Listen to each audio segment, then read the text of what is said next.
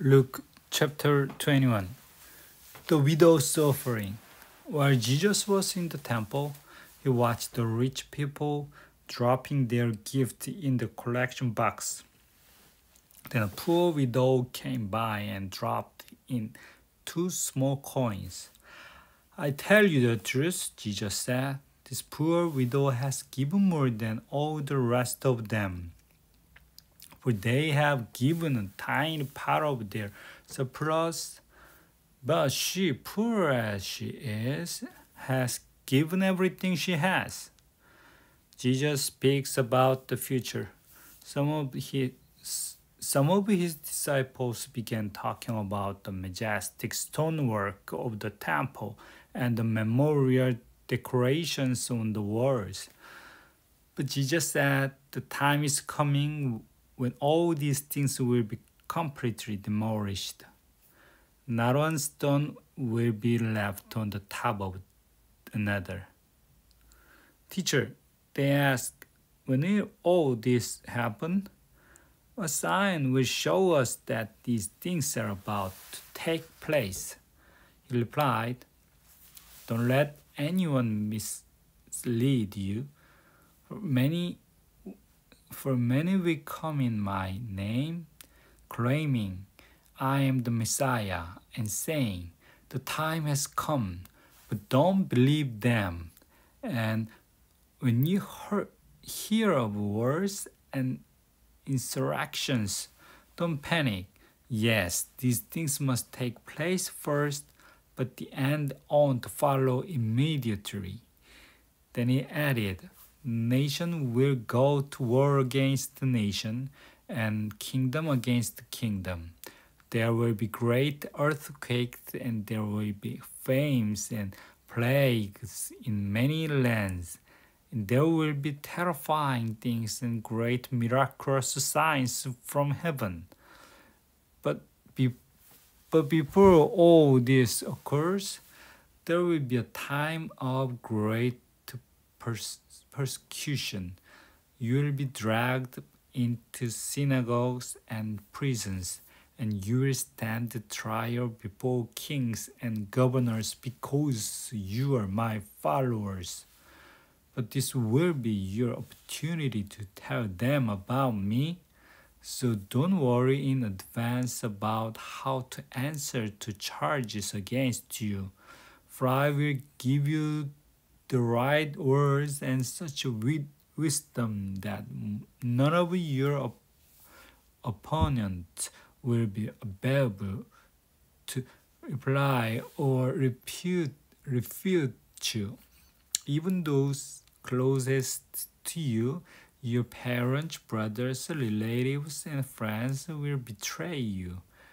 They will even kill some of you, and everyone will hate you because you are my followers. But now a hair of your head will perish. By standing firm, you will win your souls. And when you see Jerusalem surrounded by armies, then you will know that time of its destruction are arrived. Then those in Judea must flee to the hills. Those in Jerusalem must get out, and those out in the country should not return to the city.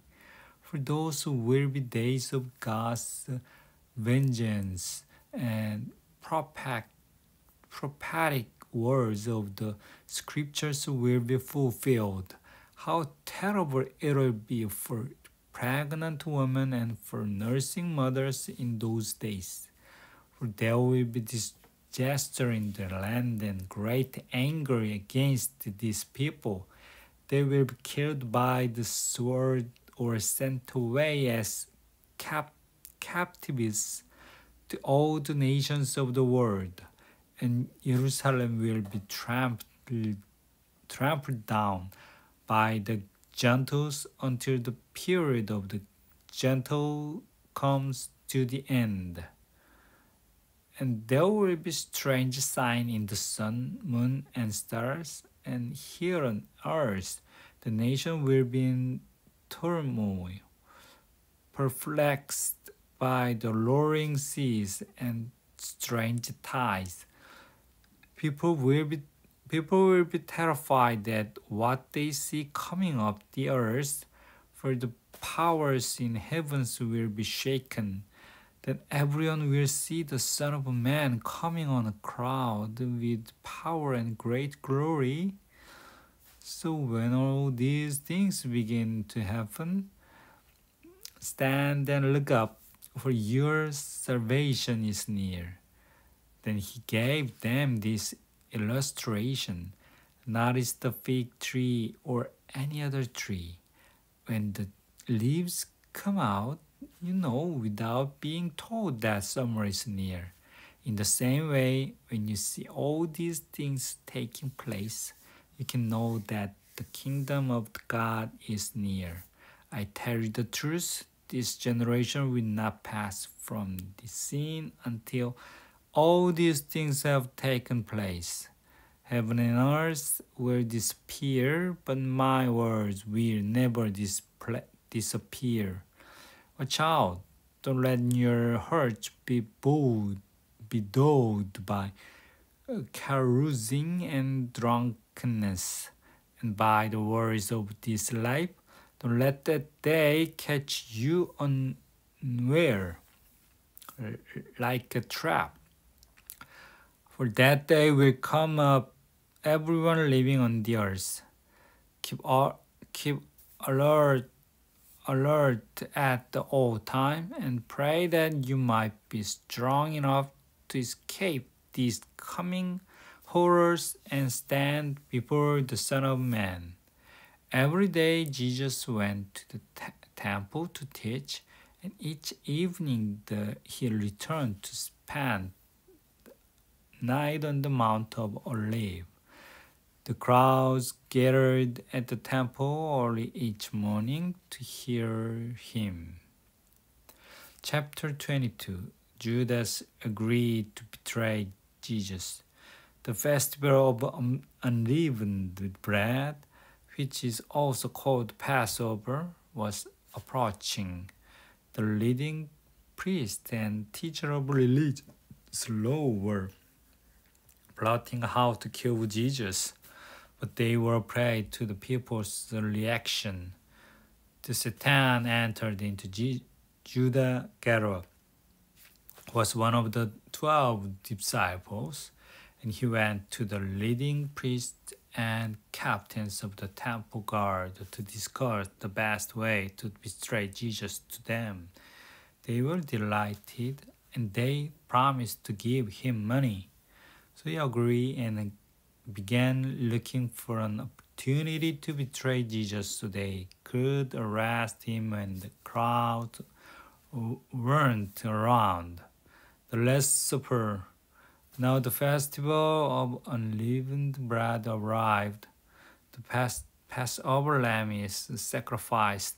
Jesus sent Peter and John ahead and said, "Go and prepare the Passover meal so we can eat it together." "Where do you want us to prepare it?"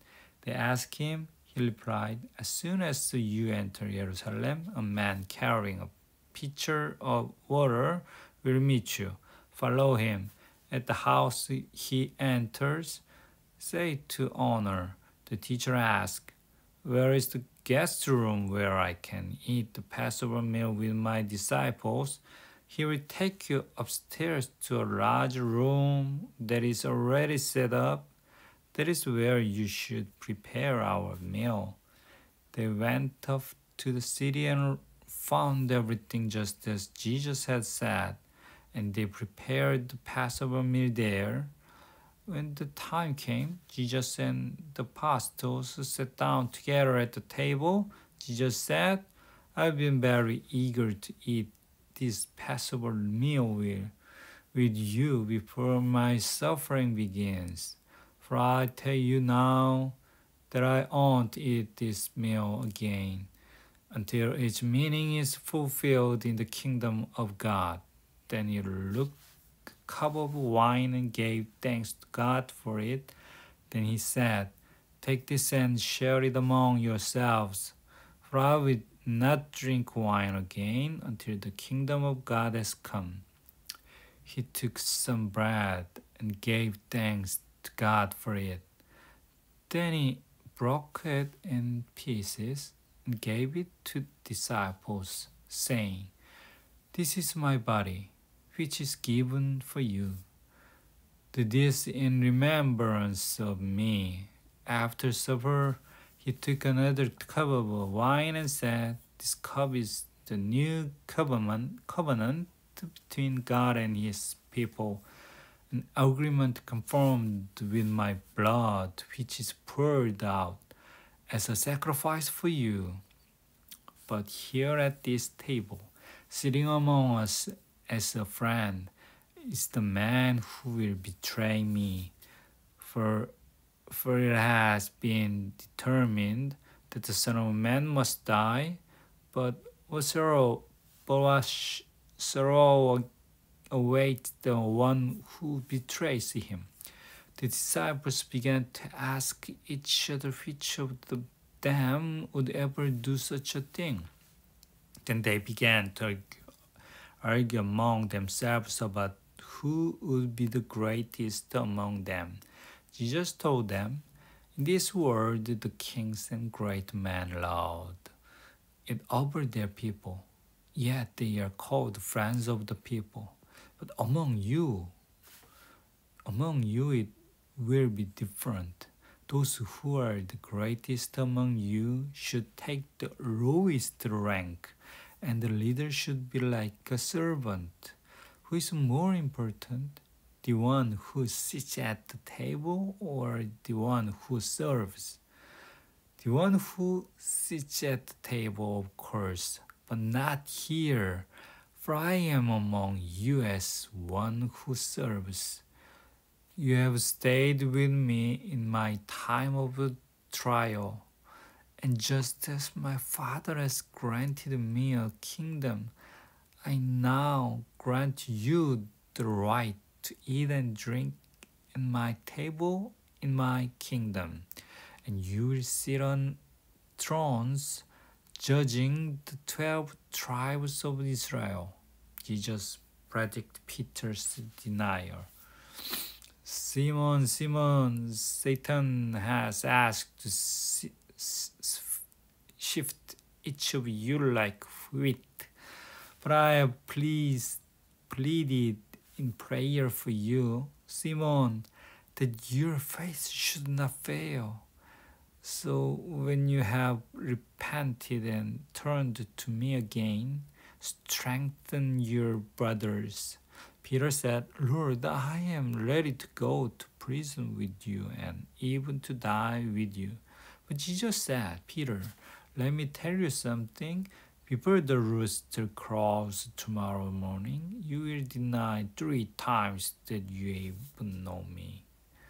Then Jesus asked them, "When I sent you out to preach the good news and you didn't have money, a traveler's bags, or an extra pair of sandals, did you need anything?"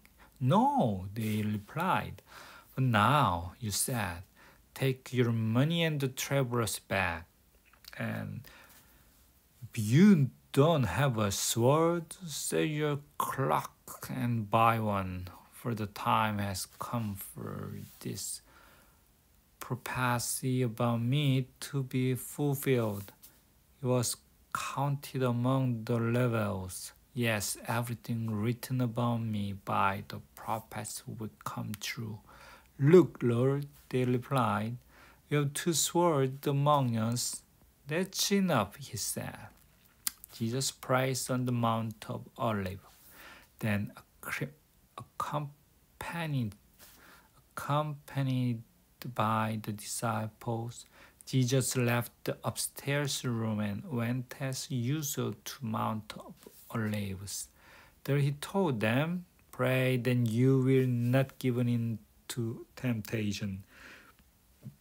He walked away about a stone throw, then knelt down and prayed, "Father, if you are willing, please take this cup of suffering away from me. Yet I want your will to be done, not mine. Then an angel from heaven appeared and strengthened him. He prayed more fervently, and he was in such agony of spirit that his sweat fell to the ground like great drops of blood. At last he stood up again and returned to the disciples, only to find them asleep, exhausted from grief. "Why are you sleeping?" he asked them.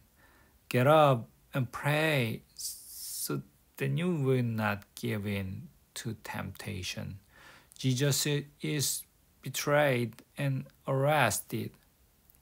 But even as Jesus said this, a crowd approached, led by Judas, one of the 12 disciples. Judas walked over to Jesus to greet him with a kiss. But Jesus said, "You, Judas, would you betray the Son of Man with a kiss?" When the other disciples saw what was about to happen, they exclaimed, "Lord, should we fight?" He brought the sword, and one of them struck at the high priest's slave, slashing off his right ear. But Jesus said, "No more of this." And he touched the man's ear and healed him. Then Jesus spoke to the leading priest, the captain of the temple guard, and elders who had come for him. "Am I some dangerous revolutionary?" he asked. "Then you come with sword and clubs to arrest me? Why didn't you arrest me in the temple? I was there every day. For this is your moment, the time when the power of darkness risen." Peter denies Jesus. So they arrested him and led him to the high priest's home. And Peter followed at a distance. The guard lit a fire in the middle of the courtyard and sat around it, and Peter joined them there. A servant girl noticed him in the firelight and began staring at him. Finally she said, "This man was one of Jesus' followers." But Peter denied that. "Woman," he said, "I don't even know him." After a while, someone else looked at him and said, "You must be one of them." "No, man, I'm not," Jesus retorted. About an hour later, someone else insisted, "This must be one of them, because he is Galilean too." But Peter said, "Man, I don't know what you are talking about." And immediately while he was still speaking, the rooster crowed. At that moment, the Lord turned and looked at Peter. Suddenly the Lord's sword flashed through Peter's mind. "Before the rooster crows tomorrow morning, you will deny 3 times that you even know me." And Peter left the courtyard, weeping bitterly. The guards in the charge of Jesus began mocking and beating him. They blindfolded him and said, "Prophesy to us, who hit you that time?" And they heard all sorts of terrible insults at him. Jesus before the council. At daybreak, all the elders of the people assembled, including the leading priests and the teachers of religious law. Jesus was led before his high council, and they said, "Tell us, are you the Messiah?" But he replied, "If I tell you, you won't believe me. And if I ask you a question, you won't answer." But from now on, the Son of Man will be seated in the place of power at God's right hand. They are shouted, "So are you claiming to be Son of God?" And he replied, "You say that I am." "Why do we need other witnesses?" They said, "We ourselves heard him say it." Amen.